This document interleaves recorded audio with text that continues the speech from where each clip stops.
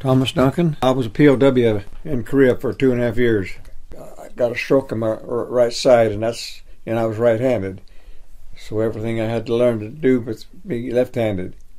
It's hindered me a lot because I can't go out and work in the yard or go to my POW meetings or do a lot of visiting that I like to do.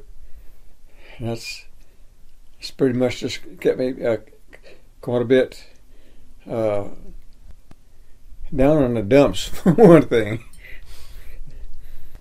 I had a lot of support from my wife, a lot of support from my own children, but I figured if I'm, like I said, I'm not sitting around feeling sorry for myself. I need to get up and go, and I think that's through the experience that I went through in prison camp. I think that's helped me to survive.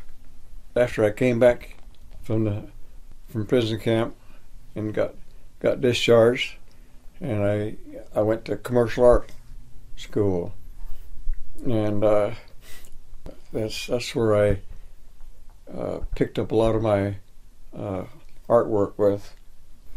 But now that I'm got my just got a left hand now, I'm gonna try it and see if I can do it again. I'm taking it day by day, and like I said before, I'm not going to let it get me down and be like a cripple. I'm going to give it my best shot and stay with it.